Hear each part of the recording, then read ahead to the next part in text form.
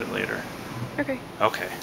All right. We have the Fab Lab at the Museum of Science and Industries robot workshop and development.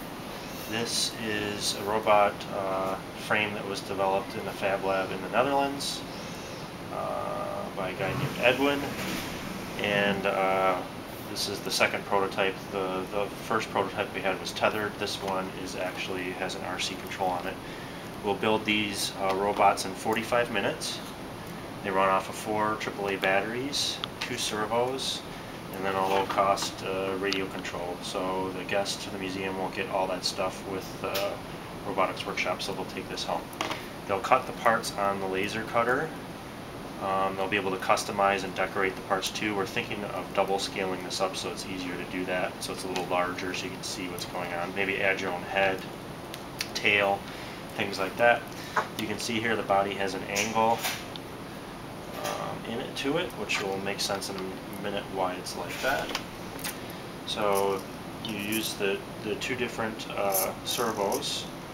You can see it starts to lift its leg up off the ground, and that allows it to have freedom to step forward then.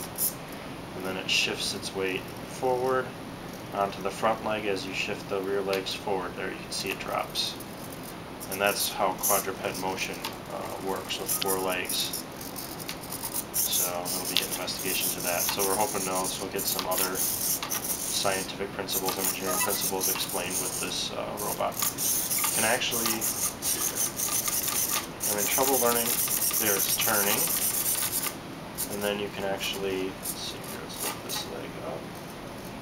It takes a little while to learn how to make it move. Let's see if we can step up onto the book. There we go. We're going to dismiss it probably. Oh, there it goes. So we can actually step onto short objects. There we go. So that's the, oh! Looks like a bug when it falls over for sure.